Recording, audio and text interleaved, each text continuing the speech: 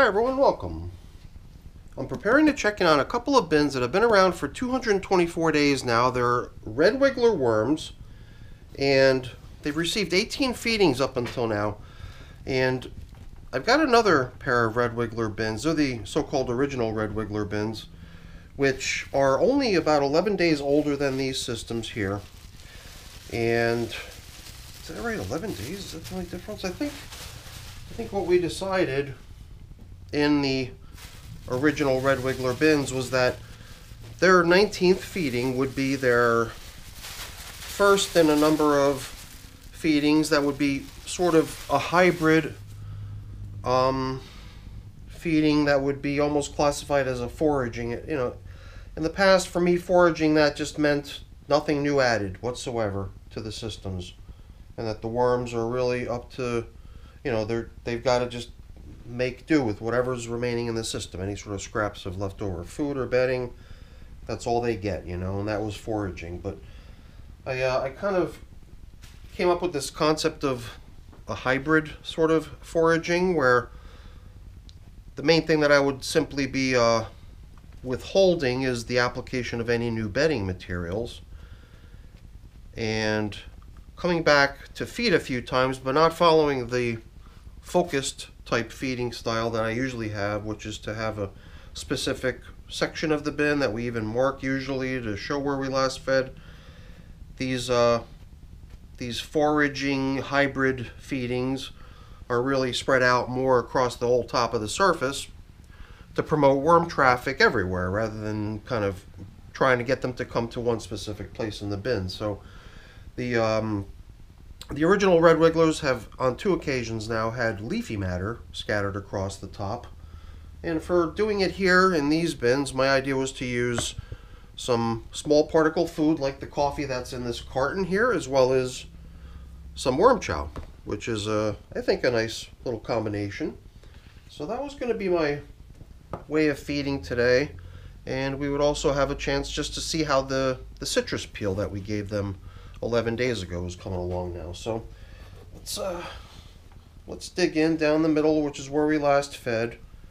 Citrus, I believe, is just one of those things that's going to take a little bit longer to break down. It's somewhat resistant to the breakdown process, so even after 11 days it does seem like it's holding up and is in pretty good shape, and there's a nice fresh citrus scent coming out of the bin.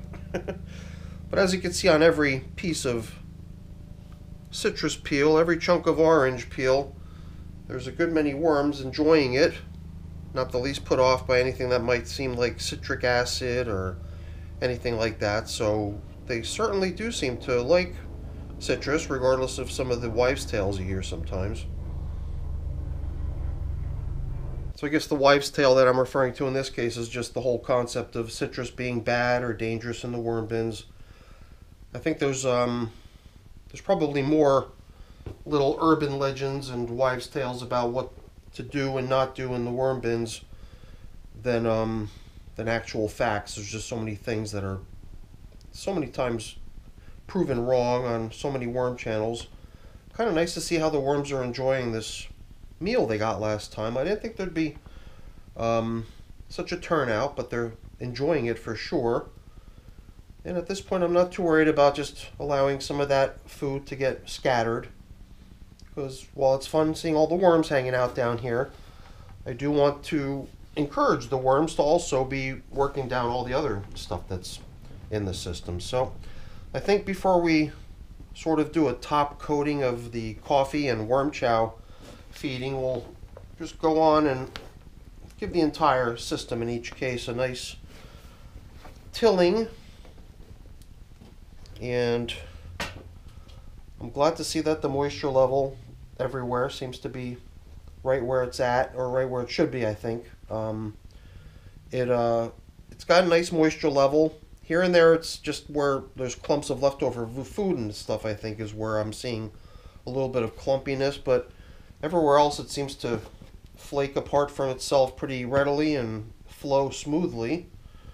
So I like the way that looks, but we've given bin number 2 virtually no attention. So I would imagine we're probably in for a similar kind of turnout with the orange peels, and in bin number 2. Yeah, look at that. Very nice. And here too, it does feel like there's a good bit of moisture content in the material that the worms are inhabiting down here near the middle where the feedings have been getting applied. I think all we've got left to do is just to till in a little bit of material from the outer edges, and then we'll be able to give them their coffee and worm chow treat.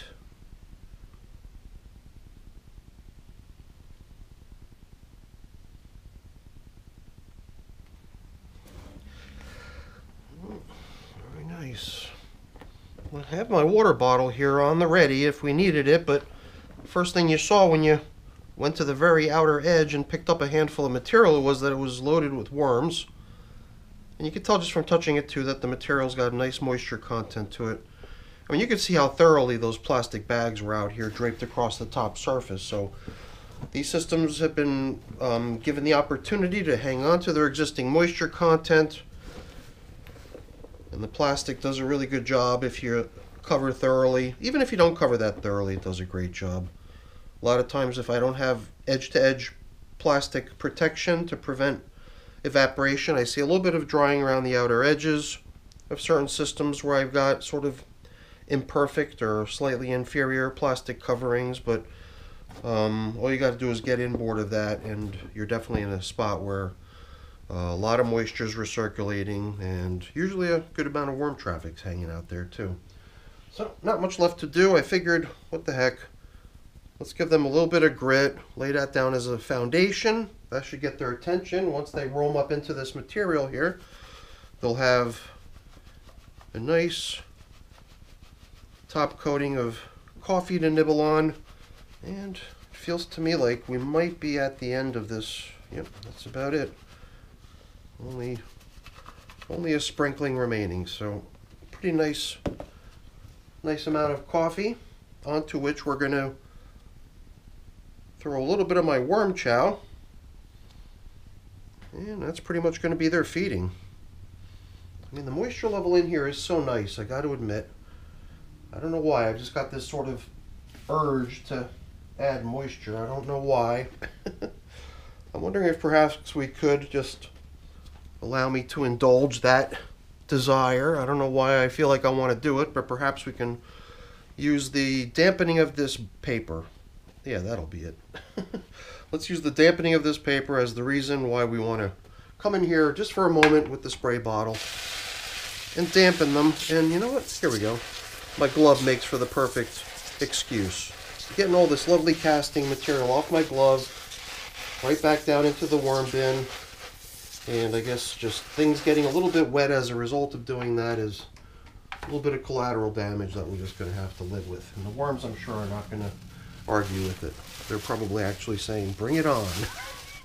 Give me more. So that's pretty much it for our check-in now with these red wigglers getting feeding number 19 here. Surface feeding, not a focused feeding that needs a feeding zone indicator, but more of a feeding that's meant to encourage worms to be moving throughout the entire system in both cases and nipping off whatever's left in here, and maybe the moisture will even inspire them to do a little more than that as well. So that's it for the video, everyone. Hopefully you enjoyed it. If you did, as always, please don't forget to leave me a quick thumbs up before you go. That's always really appreciated. And if you haven't done so already, please also consider subscribing to the channel. That's very much appreciated as well. All right, everyone, have a great day. Thanks for watching. Bye now.